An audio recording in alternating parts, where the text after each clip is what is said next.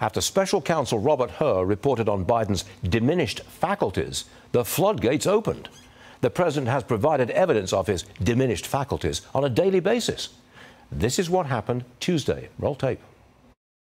I'm supposed to leave for a meeting with the Business Roundtable on the telephone, but I'm going to hang around and listen a little bit. So with your permission, I'd like to stay and my staff will tell me when the drop dead hour occurs. They'll pass me a note. I better not start the questions. I'll get in trouble. What's your message for Super Tuesday voters? Thank you. Everyone. His staff will pass him a note when it's time to leave.